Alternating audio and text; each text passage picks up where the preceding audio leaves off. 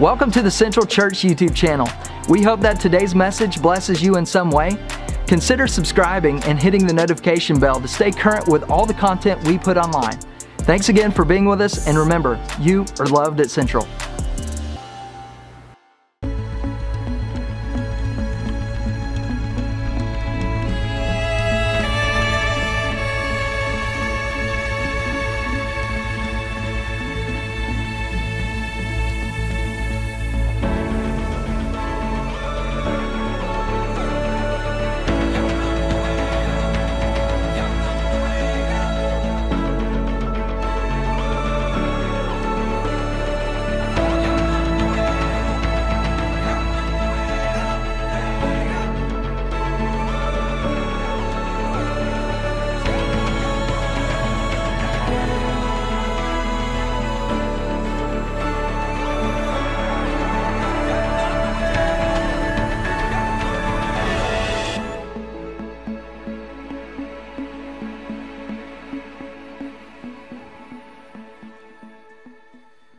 Good morning. It is good to see you today, and it's good to get to worship with you today. My name's Ethan. I get the privilege of serving as the pastor here at Central, and so if we haven't had a chance to meet yet, I just want you to know how grateful I am that you've chosen to worship here with us, whether today is your first time or whether you have been here over the last several weeks or several months. I mean, I'm excited to get to worship together today, and excited to celebrate the grand opening of our remodeled worship center and remodeled lobby. We are excited about all the work that has gone into this and gone into this day to make this day happen. But know this, that we aren't excited about paint and carpet and chairs or walls being blown out or anything like that. We're excited to make room for more. We're excited to be able to make room for more of our neighbors, more of our friends, more of our family members to come and to worship with us. And so if that's you, if you're here worshiping with us for the first time, man, we're so excited. And we want you to know that we did this so that hopefully you can encounter the living God here in this place, on this campus, in these facilities. Now, if you have a Bible, go ahead and turn with me to Jeremiah chapter 29. Jeremiah chapter 29 is where we are going to be today, where we're going to spend our time together this morning. Jeremiah 29, and we're going to read just one verse. We're going to read verse 7. We'll read that here in just a minute.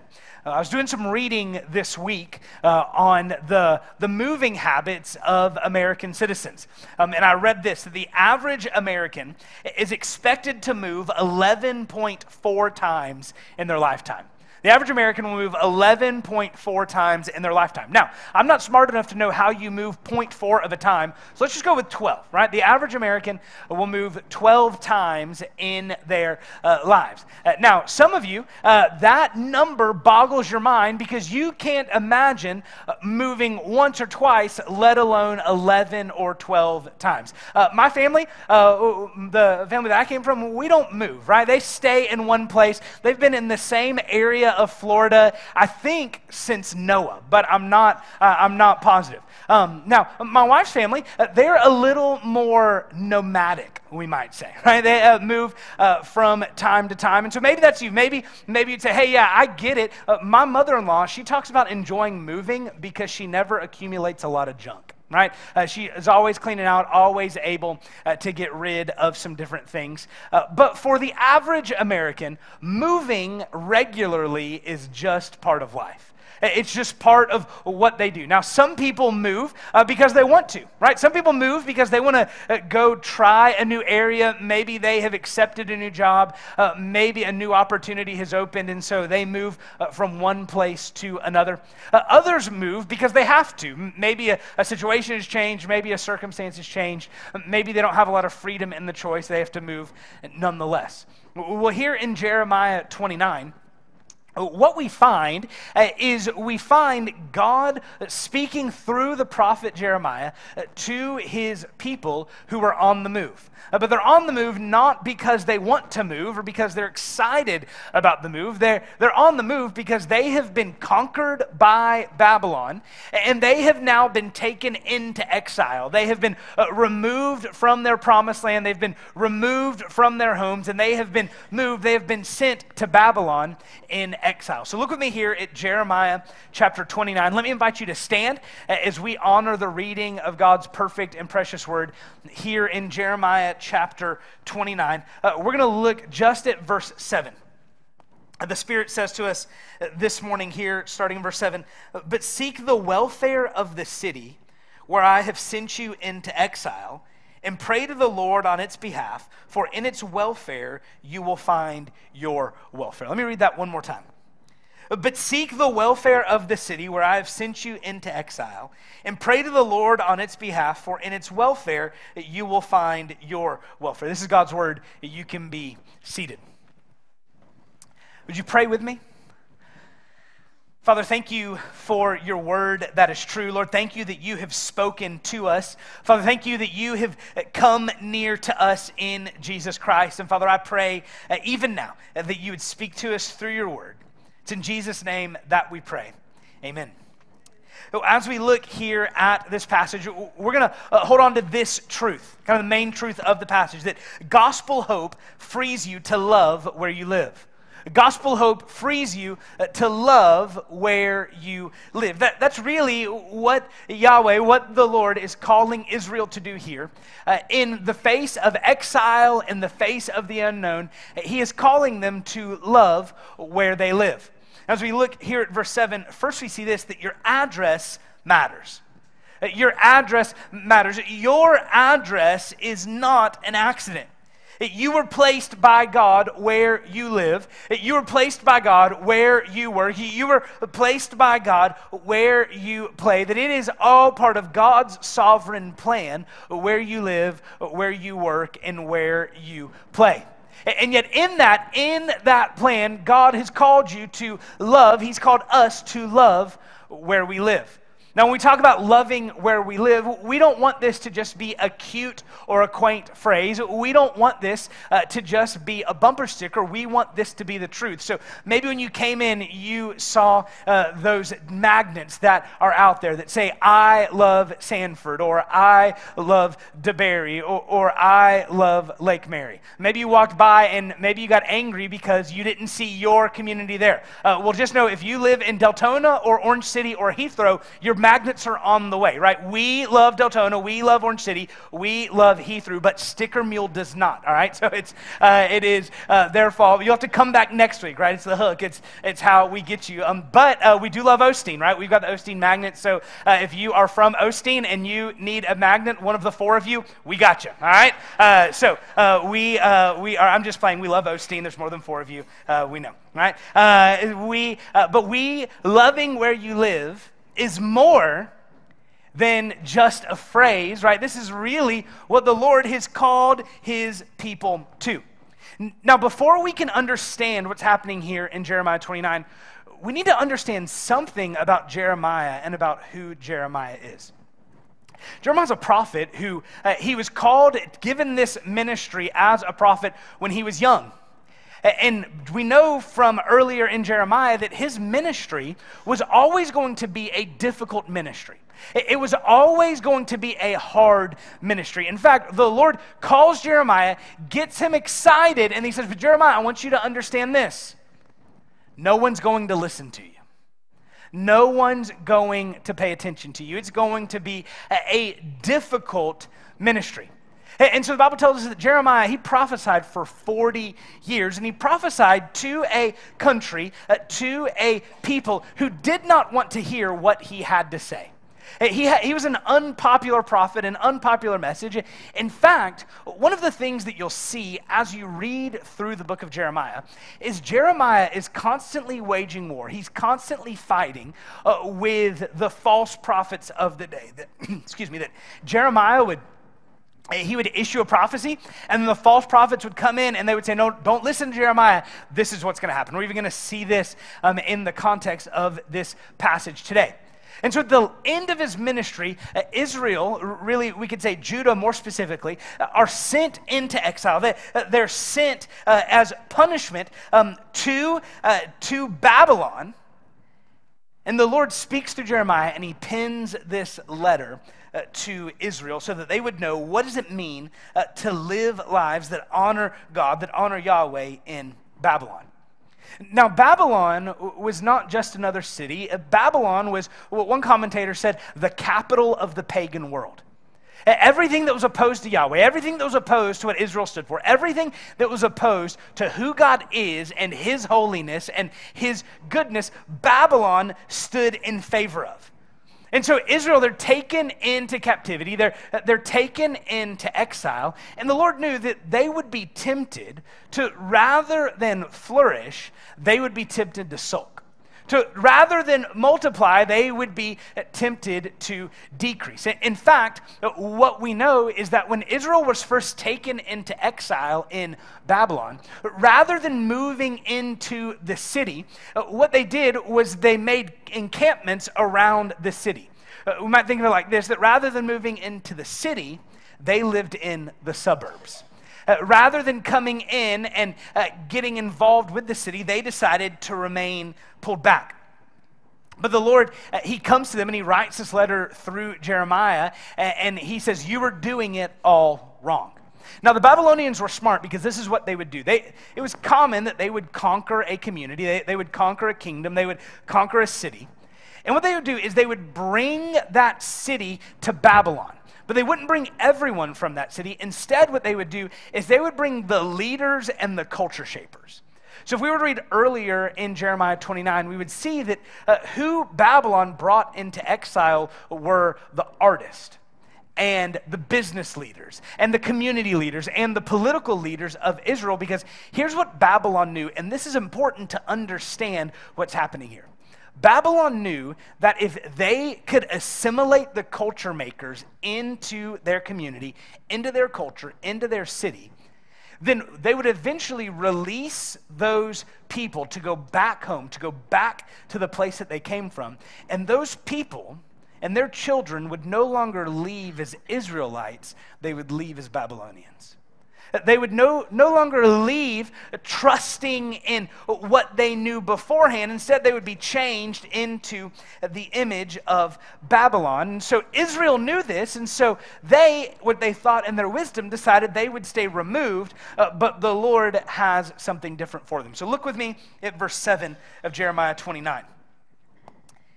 He says, but seek the welfare of the city where I have sent you into exile. Now notice that word that this verse starts with, but. Right, this is a word of opposition. He's telling them that there is a different path than the one just mentioned. And so if we were to jump back up to verse 4 and read down to verse 6, we've got this on the screen, you would read this. Thus says the Lord of hosts, the God of Israel, to all the exiles whom I have sent into exile from Jerusalem to Babylon. Build houses and live in them. Plant gardens and eat their produce. Take wives and have sons and daughters. Take wives for your sons and give your daughters in marriage, that they may bear sons and daughters. Multiply there and do not decrease. The Lord knew that Israel was going to be tempted to decrease. They would be tempted to play defense rather than offense. They would be tempted to kind of put their walls up and seclude into their own little city and into their own little community. And instead, what does the Lord say? He says, don't do that. Instead, seek the welfare of the city. Now, that word welfare is the Hebrew word. Maybe you're familiar with it, shalom. Shalom could be a greeting. It can also be an adjective. It could be a verb. Here he says, seek the shalom. Seek the peace of the city. Now, this peace that he's talking about here, this peace isn't just absence of conflict. It's not just absence of struggle. Instead, it's peace in every area of life. So not just peace in war, but peace in relationships and peace in health and peace in finances. It carries this idea of wholeness. What he says here is he says that the exiles are to seek the flourishing and the blessing of the city. In fact, this is what God's people had always been called to do. If you were to flip back and look at Genesis chapter 12, verses 1 through 3, there the Lord makes a covenant with Abraham. And you remember what he says? He says, I'm going to make you the father of a multitude. I'm going to multiply you. But he doesn't say that I'm going to multiply you and make you large and make you strong and make you big so that Israel is well known. Instead, what he says is, I'm going to multiply you so that you can be a blessing to the nations. So that you could be a blessing to the Gentiles. And so this call here in verse 7, it's really not any different than the covenant that he had made in Genesis chapter 12. Now, how did they end up in Babylon? We've already said that they were taken into exile, right? We've already said that they were exiled. The question is, why did they end up in exile? Was the Lord caught off guard? Did he not understand what was going to happen? Well, what we see here in verse 7 is that Israel ends up in exile because the Lord sends them there. Look at verse 7. He says, but seek the welfare of the city where I have sent you into exile.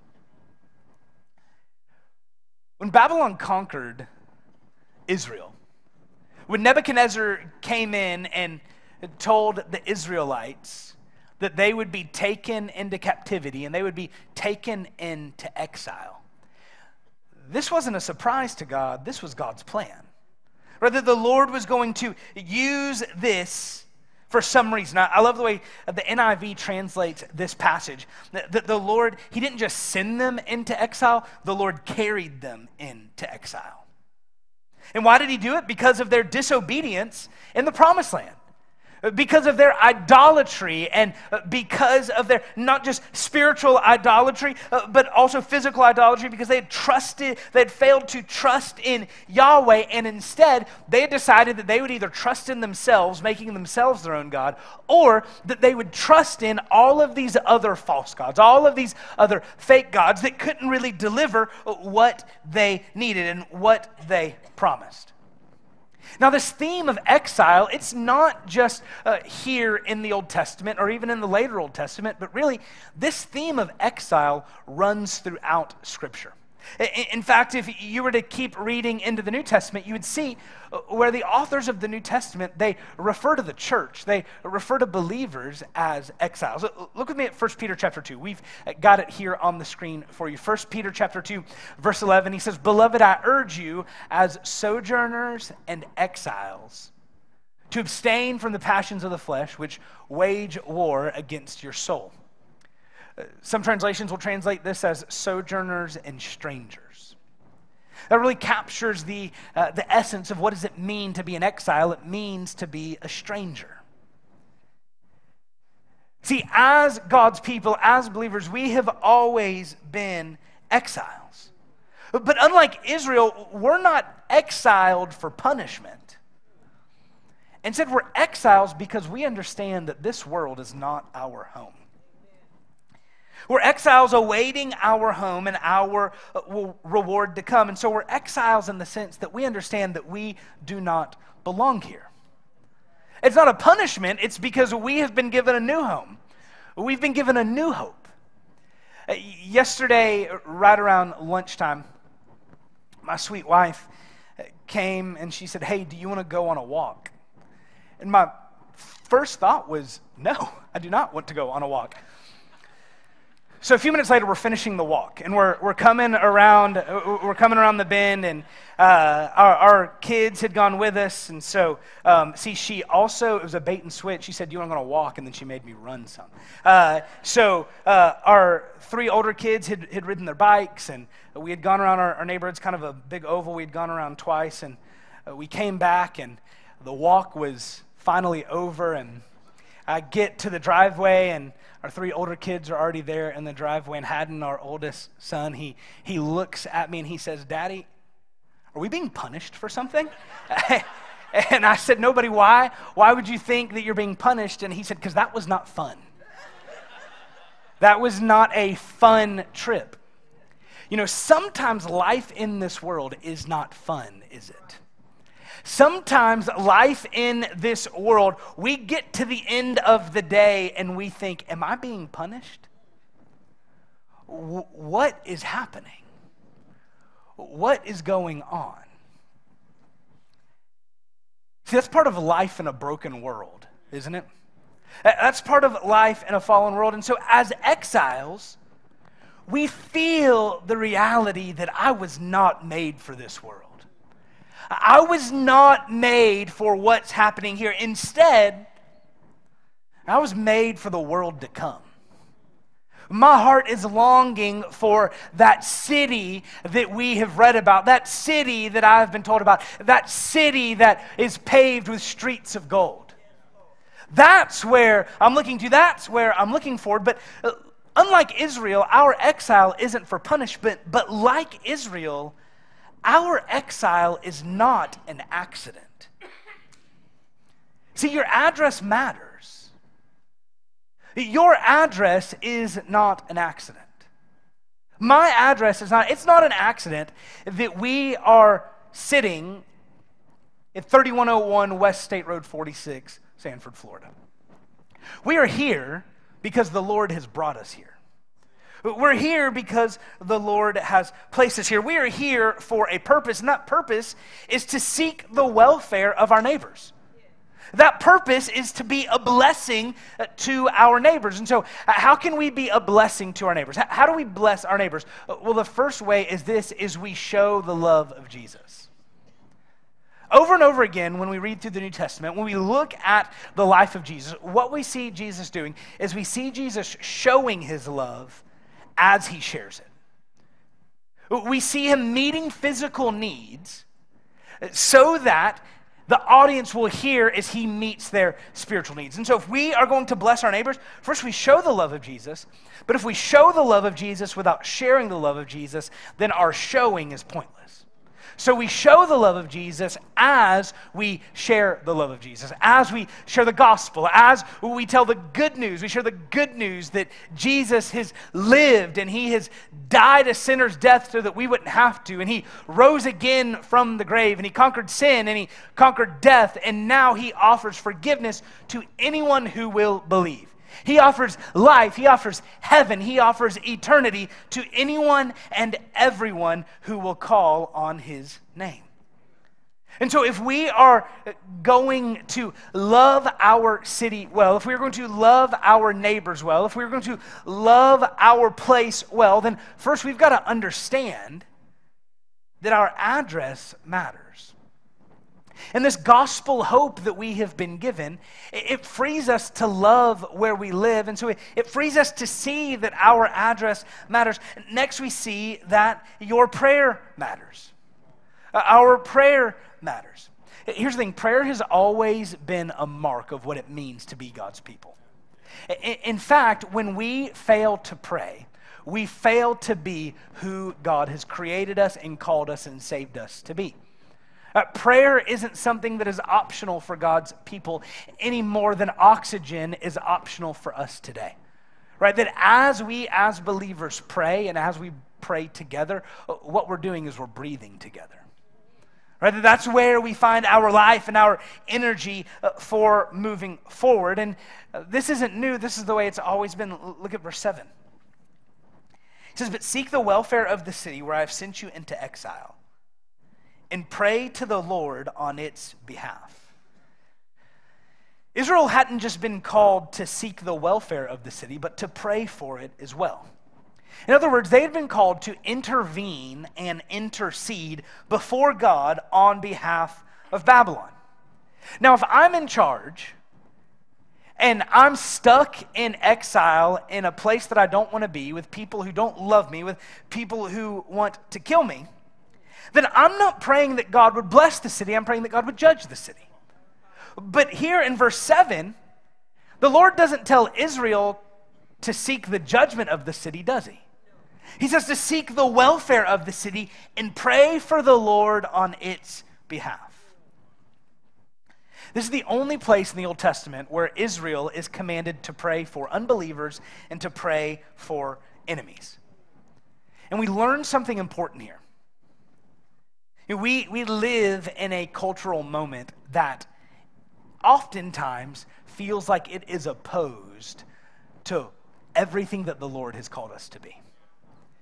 We live in a moment where it feels like all of the world around us is getting darker and darker and darker. And yet we learn here in verse 7 that the way for God's people to survive a hostile culture is not through anger at the culture, but through love for the people. I mean, we think that, man, it's getting harder and harder to be a Christian. We might lose some freedoms. Friends, we got to understand that Israel had no freedoms here. Right? That they lived in a moment, they lived in a time where it wasn't just frowned upon to belong to Yahweh, it was illegal. It wasn't just frowned upon to follow the God of Abraham and Isaac and Jacob. It was a capital offense that would lead you to death.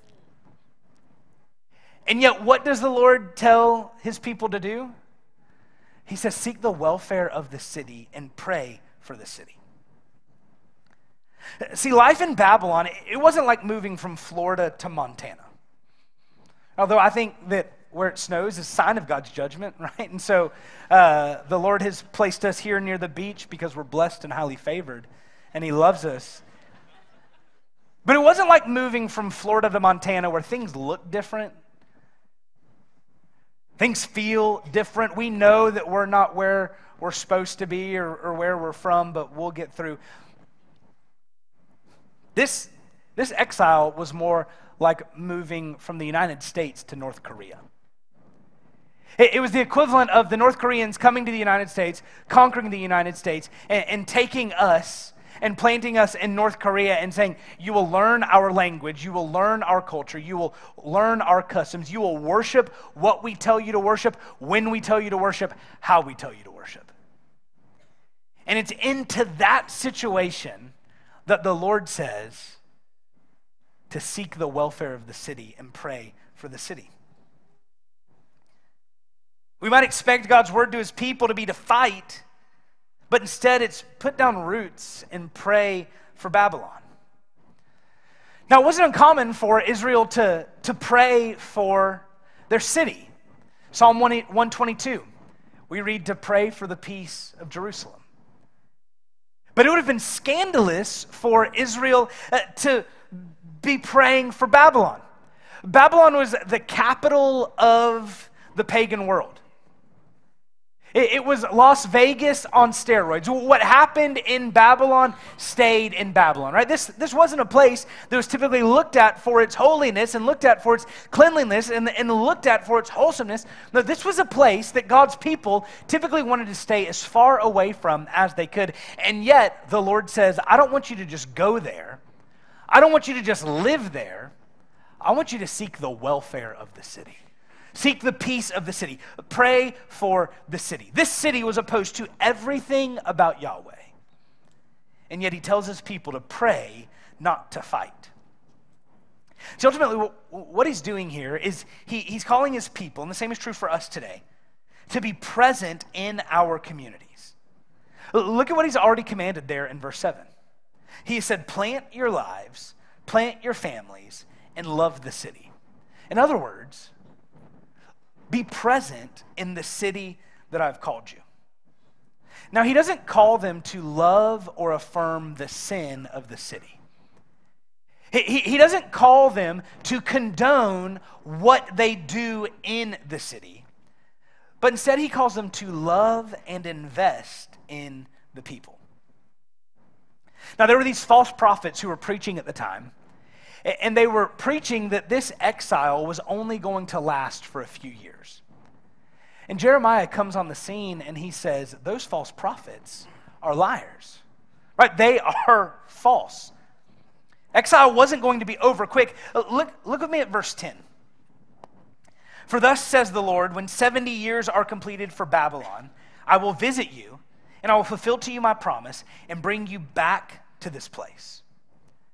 So this exile was going to last 70 years.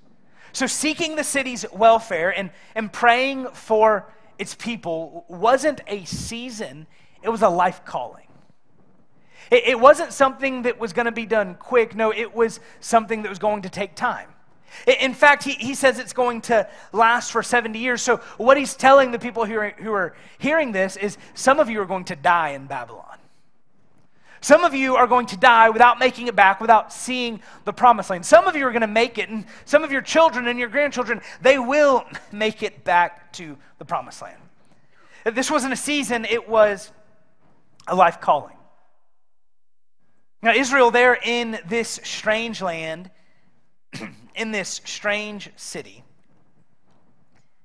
Yet the Lord was working through them to bless Babylon, but that's not all he was doing. He was also working something great in them. He was working in them a persevering faith in God's promise. He was showing them that even as they had failed to believe his promises, that through this discipline, through this punishment, he was going to be just as faithful as he had ever been, and they were going to learn his faithfulness in a new way.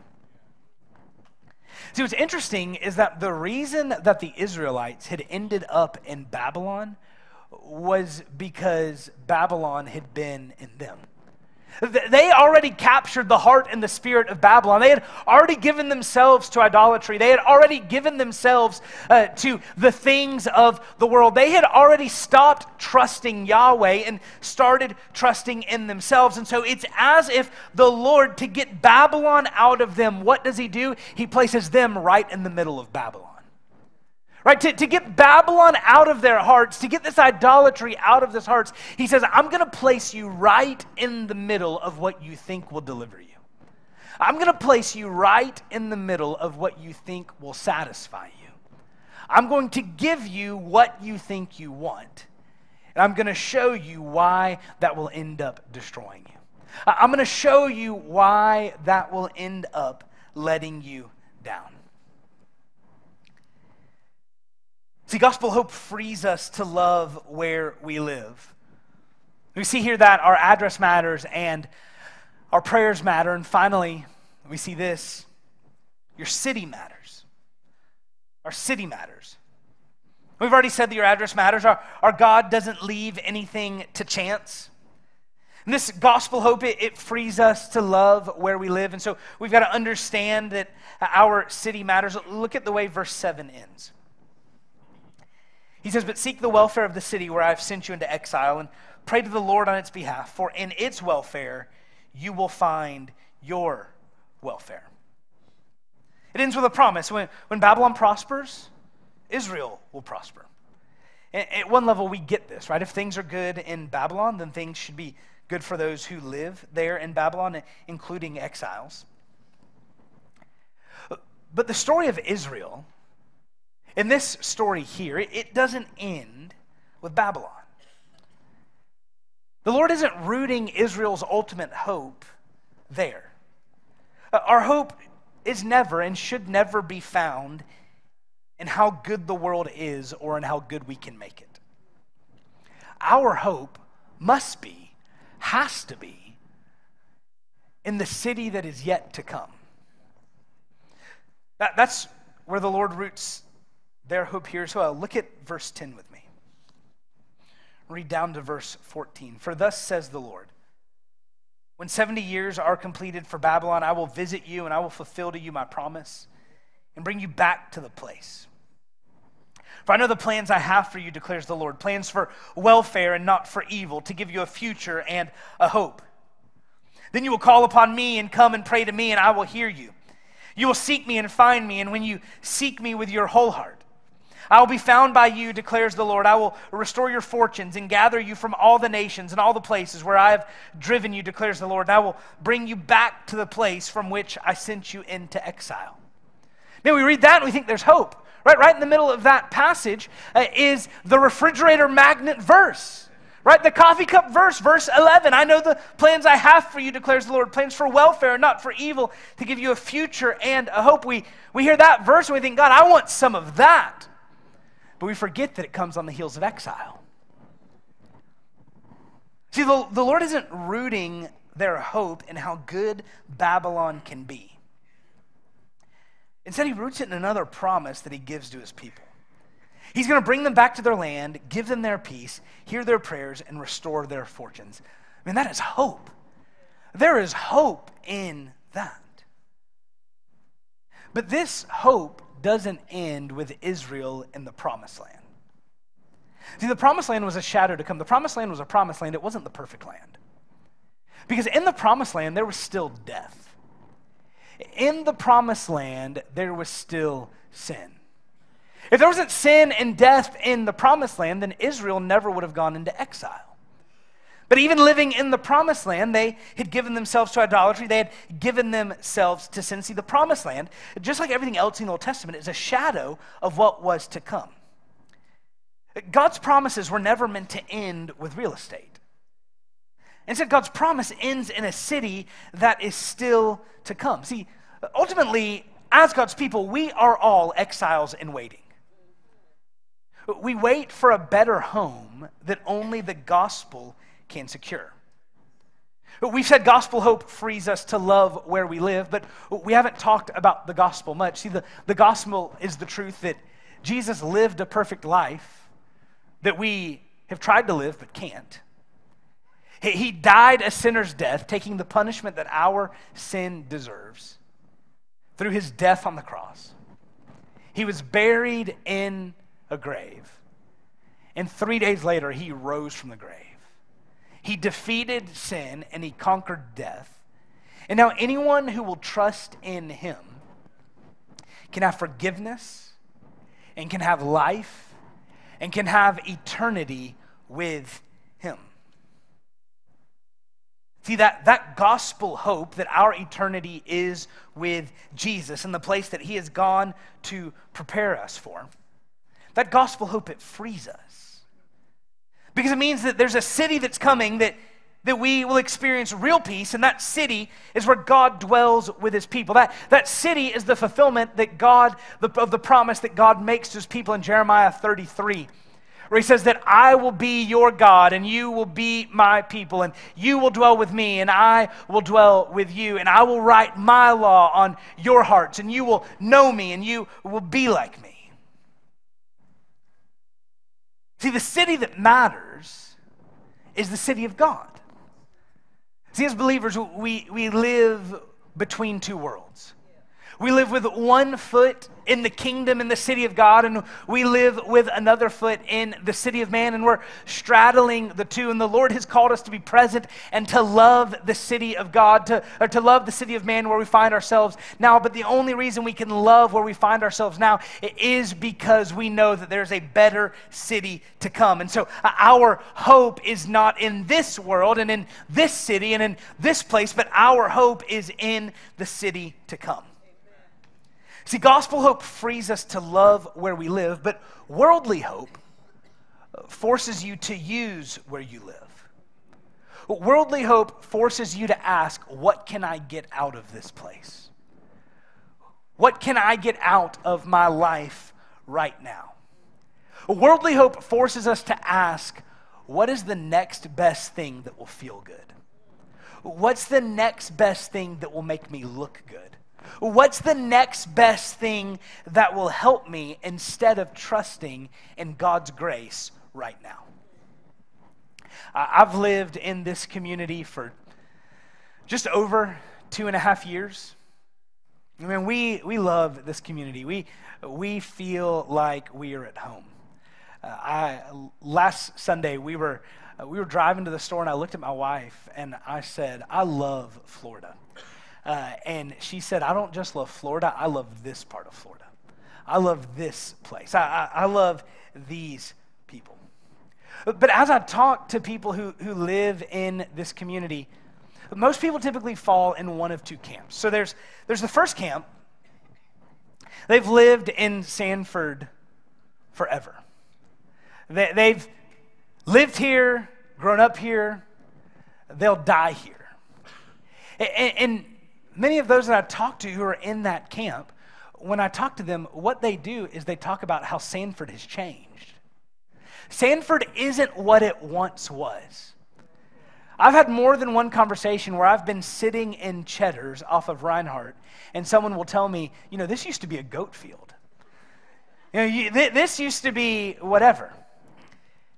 Tell me stories about what downtown used to be, or this house or that house. And I love hearing those stories because I love hearing the history. And they'll talk about how Sanford just isn't what it once was, and how they miss the small town feel of what used to be. But then there's another group. There's another group that, like me, they've come to Sanford more recently. And many of them have come from bigger cities or bigger towns or bigger communities, and they've come because Sanford is a slower pace. Sanford is smaller. Sanford is a great place to raise their family. And so they can keep driving to Orlando, or they can keep driving to this place or that place, but they want to raise their family in Sanford. And you know what? Both groups are doing the same thing. They're both asking the same question. What can I get out of where I live? And I don't think that's necessarily a bad question to ask. But I don't know that it's the best question to ask. The best question to ask is not, what can I get out of where I live? How can I use where I live? Instead, the best question, the right question is, how can I love where I live?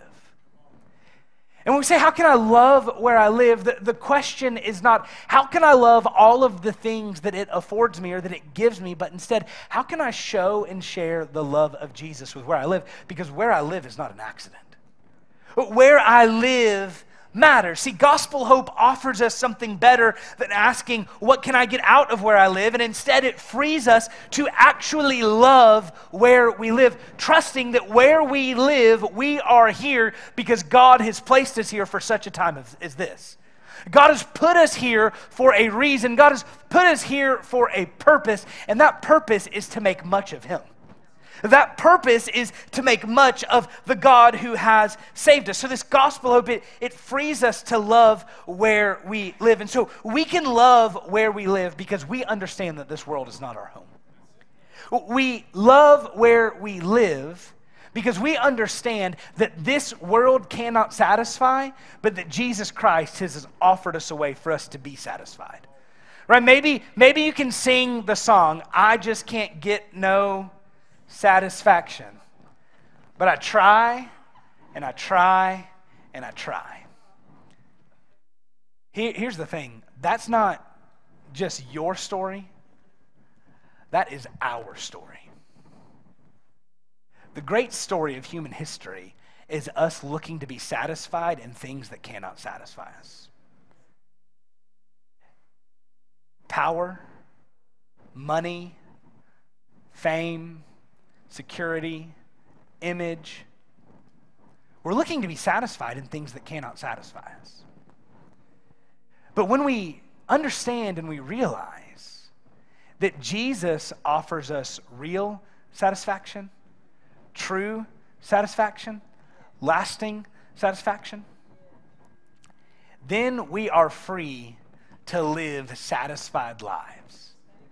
And when we live satisfied lives, then we love where we live. We love the people that have brought us, the Lord has brought us to. And so here's my question, and then I'm going to sit down. Are you building your hope on the city you live in now, the season you live in now, the place you live in now? Or are you building your hope in the city that is to come? Are you building your hope on what you can accomplish right now? Or are you rooting your hope in what Jesus has accomplished for you? If you're rooting your hope in what you can build and what you can accomplish and what you can do right now, you might have great happiness for a moment or for a season, but you will not enjoy joy for eternity. So I think that the Lord cares about our happiness. But I think that more than our happiness, He cares about our joy. See, happiness is for a moment, happiness is fleeting, but joy is forever. And when we're rooting our joy in anything other than Jesus, in anything other than the forgiveness and the eternity that he gives to us, then ultimately we end up disappointed. So maybe you say, Ethan, I need to talk to someone about this Jesus. I need to talk to someone about this gospel. Well, here at the end of the service, our Next Steps team will be down front. They have on green shirts. You can make your way down. They would love to talk with you. They'd love to pray with you, love to just see what the Lord is doing in your life. Sometimes coming down front is like a salmon swimming upstream, and maybe you can't get to it, but you can leave this room and you'll see our Next Step tables set up. You'll see green Next Step banners. There are people there that would love to talk with you and love to pray with you about what does it look like to trust Jesus. Maybe you say, Ethan, I've trusted Jesus, but I need to get baptized. Maybe that's your next step is you need to get baptized. You can go talk with someone on our Next Steps team. They'd love to talk with you about what does it mean to be baptized? How can we set that up? You know, I tell people I'm an introvert that lives in an extrovert's world. Right? Like I'm an introvert, but just the nature of my job is I get to be an extrovert. Some of you are like me. You're introverts, and the mere thought of going to talk to someone that you don't know in a green shirt about Jesus terrifies you. It makes you nervous. Here's what I want you to know. The people in those green shirts, they want to talk to you. The people in those green shirts, they want to pray with you. The people in those green shirts are just like you. So I'm going to pray, and we are going to sing. And I want to encourage you not to leave here looking for satisfaction in somewhere other than Jesus. Would you pray with me? Father, thank you for your grace and your mercy. Father, thank you for your goodness. Lord, thank you that because of Jesus, we can have satisfaction. Because of Jesus, we can have grace and forgiveness. And so, Father, I pray that none of us would leave this place looking for satisfaction in what this world can give us, looking for satisfaction in what we can pull out of this world, but instead we would find real satisfaction, lasting satisfaction in Jesus Christ. And Father, I pray that as we press into, as we look to, as we remember our gospel hope, Father, I pray that we would be freed to love where you have placed us. So, Father, we pray this and we ask this in Jesus' name. Amen. Thanks again for listening to today's message. Again, we hope that this message blessed you in some way. Now, you've come to church. Go be the church. Have a great week of worship.